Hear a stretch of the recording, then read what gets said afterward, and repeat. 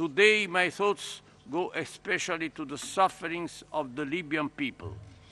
The message that an Italian national just heard in Libya and brought back after being evacuated from Misurata sounded like this: we stand for freedom and true democracy. We want the world to know the truth.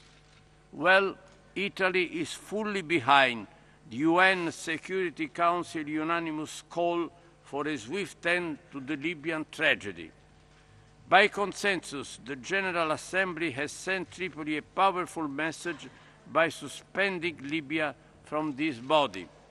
We look forward to Libya resuming its place in the Human Rights Council as soon as its people and government will be able to establish the necessary standards and conditions.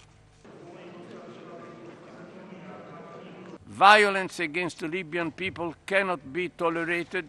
Colonel Gaddafi must stop any military action against his own people. People's discontent, everywhere it occurs, must be dealt with through dialogue and political goodwill.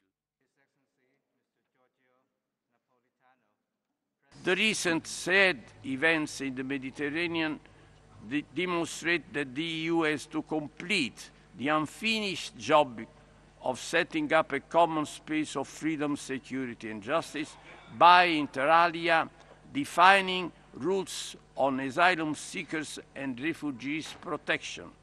The more effective management of the EU border cannot be left to individual member states. It is not the border of one country, it is the border of Europe.